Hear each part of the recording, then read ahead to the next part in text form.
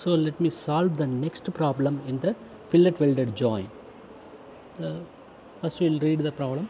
A tie member of a truss consisting of an angle section ISA 65 by 65 by 6 mm of FE 410 grade is welded to a 8 mm thick gusset plate. Design a weld to transmit a load equal to full strength of the member. Assume the soft welding is done at two longitudinal side only. Here they are connecting a angle section of size 65 by 65 by 6. I have marked, see, 65 by 6 mm. It is connected to a gusset plate of 8 mm thickness. Okay, I have provided weld at the top and bottom. If we see in the side view of this diagram, see this. This is the angle section, a size of 65 by 65 by 6 mm. It is connected to a gusset plate. Okay, it is subjected to a tensile force. The tensile force is directly not given in this problem. They asked to design a weld for a full strength of the member. So first we have to calculate the full strength of the member. Let T be the full strength of the member. Okay, we know that the force always will pass through the CG of the section. Here we are connecting an angle section. The CG will not be at the center because it is an, see the cross section, it is in the shape of L. It is an unsymmetrical section. CG is located at 18.1 mm from the edge. So total width is 65 from the bottom edge. It is at a distance of 18.1 mm from the edge. These details are available in the steel table. Okay, so the load will be passed through the CG. The CG is at 18.1 mm from the base, that is T. Now we have to provide weld only at the sides. Sides means top and bottom, not at the end. So see, the load is unsymmetrical, but it is very nearer to the bottom edge. So accordingly we have to calculate the force resisted by the weld at the top and bottom. Let the force resisted by the weld at the top is P1. Let it be P1. Let the force resisted by the weld at the bottom is P2. That both should be opposite to the direction of the tensile force. That's why I have marked this. This is moving from right to left. But if you consider the horizontal equilibrium, that summation of the forces P1 and P2 will be equivalent to T. Okay, by using the equilibrium equations, first we have to find the force resisted by the weld at the top P1, force resisted by the weld at the bottom P2.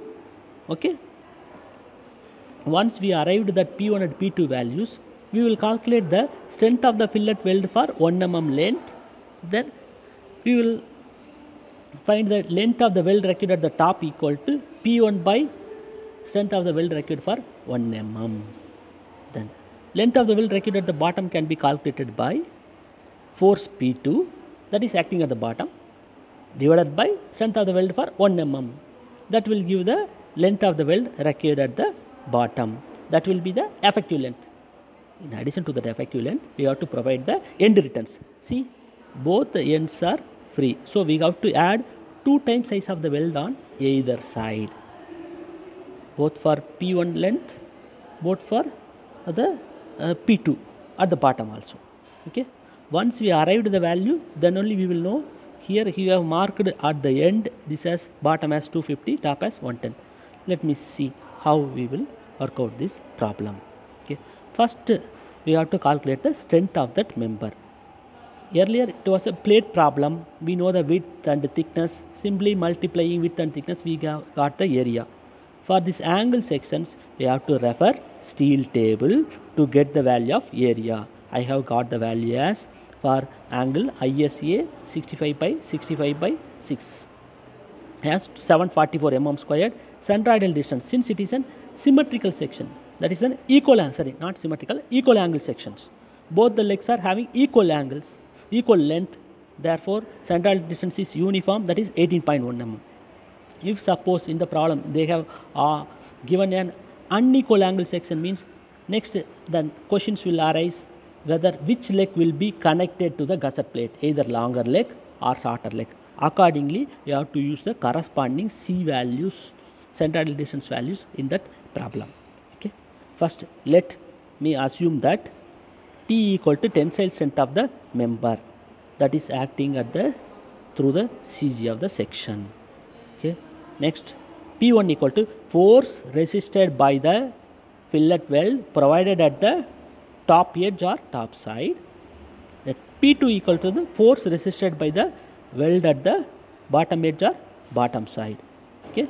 First, I will calculate the strength of the member. Strength of the member T equal to Ag into Fy by gamma m naught. This expression is available in page number 32 in IS 800. Where area of the angle section we got from the steel table as 744. Yield strength, Indian made all structural steel sections are from Fe 410 grade. Its ultimate strength is 410 megapascal. Yield strength is 250 megapascal. So I used 250. Gamma m naught value, partial safety factor. This value is available in table 5, page number 30. So substituting all the values in this equation, I got the value as 169.09 kilonewton. This is the total force acting on the member. Now I have to share to top and bottom. Okay. So if you see in this figure in the sideways, we can consider P1 and P2 are simply supported. T is the force at a distance of 18.1 mm from the one edge. As like a simply supported beam, we can analyze this one. Total gap is 65 mm between the two forces. As like this, we can analyze this as like a simply supported beam. Okay. By considering the horizontal equilibrium, we know that total force T equal to P1 plus P2. To find any one of this force, I am taking moment about bottom edge. I am taking moment about bottom edge. Bottom edge. First, I am considering the force P1. Let's see the force B1. P1 into what is the distance in between that bottom edge and P1? That is the angle width 65 mm. Connected leg of the angle width is 65. So P1 into 65 plus P2. Sir, P2 is acting at the same point itself. There is no distance. Therefore, P2 into 0. So therefore, that term will not come. Equal to next T into the distance from bottom to T is how much? 18.1 mm. Okay. So like that we have to form an equation. Instead of that, I have put P1 into 65 plus P2 into 0 equal to T into 18.1. I kept this right side term into left side, putting minus sign. Okay. Simplifying this equation, you can easily get the value of P1. P1 is 47.08 kilonewton, where T is the total load. Already we obtained that value as 169.09 kilonewton. Okay. Done. Once we know the value of P1, easily we can get the P2 value by substituting in this equation, where T equal to P1 plus P2. So P2 is equal to 169.09 minus 47.08, that value is 122.01 kilonewton.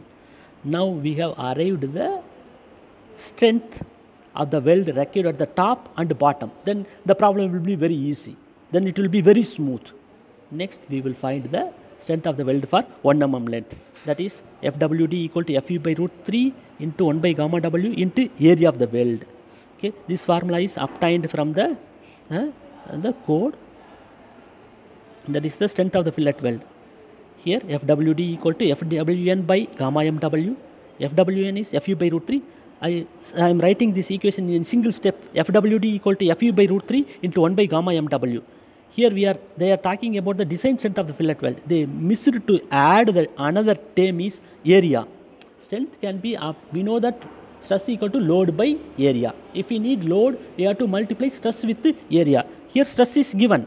Stress is Fu by root 3 into 1 by gamma mw into AW. That is the area of the weld. That is missing here in this expression. We can use correctly to calculate the strength. So Fe by root 3 1 by gamma mw into area of the weld is nothing but the length of the weld into throat thickness. Now we are talking about that length of the weld for 1 mm. So LW will be 1. Next the unknown term is TW, that is the effective throat thickness, that is equal to K into S. K is the constant. For fillet weld that value will be 0.7. S is the size of the weld. First we have to assume the size of the weld.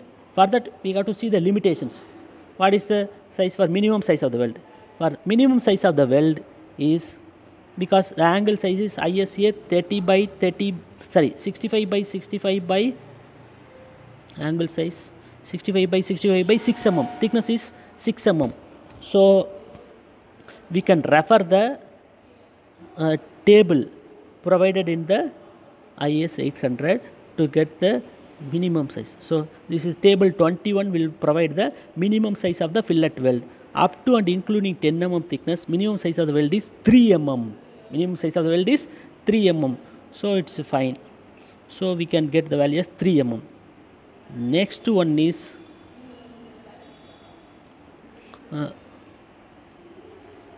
maximum size of the weld. Maximum size of the weld, to obtain that value we have to refer the figure 17A and 17B. Why both the figures, sir? See this figure where we have provided the weld. Sir, one bottom side we are having square edge, top side we are having curved edge. Oh, for square edges they are given different provisions to get the maximum size of the weld. For curved edges, the section with the toe, we have to assume the maximum size differently. So we can refer the figure 17A first. 17A. So in the figure 17A it is a square edge, means maximum size will be thickness of the member minus 1.5. Then see the 17B, how we can get the curved edges, that is the section with the toe, means 1/4 of the T has to be detected. So the maximum size will be 3/4 of the T thickness. 3/4 of the thickness. Here thickness of the angle member is 6 mm. So based on the figure 17A, 6 minus 1.5, how much will be the maximum size? 4.5 mm. It is very clear. 6 minus 1.5. According to the figure 17B, the maximum size will be 3/4 of the 6 mm. Again 3/4 of the 6 mm will be 4.5. Actually we have to consider both these cases. The least has to be provided as the maximum size of the weld. Here we are getting the same value for both the cases. So that value is equal to maximum size of the weld is, they wrongly put 1/4. 3/4 of the T is 4.5. 6 minus 1.5 is 4.5. The least among this has to be used as the maximum size of the weld. Here the both the values are equal. Therefore I kept that as a 4.5 mm. Now I got the limit. Minimum size should be 3 mm. Maximum size will be 4.5. So in between them I have to assume any one size of the weld. Let me assume the size of the weld is equal to 4 mm. So that is in between these two values. Then throat thickness T equal to 0.7 into 4, 2.8 mm. Now I will find the strength of the, not plate, weld for 1 mm, not plate. This is strength of the weld for 1 mm. Fu by root 3. Fu is 410 grade, therefore 410 by root 3 into 1 gamma mw 1.25. Since the welding is done at the shop, that is given in the problem. Shop welding. So gamma mw value is 1.25. That value can be obtained from table 5, page number 30. Okay. Then length of the weld is 1 mm. Throat thickness is 2.8 mm. So substituting all the values, we can get that as 530.25 Newton per mm. So now we have calculated the strength of the weld for 1 mm length. Now we will calculate the effective length of the weld required for top edge. The force acting on the top edge is P1.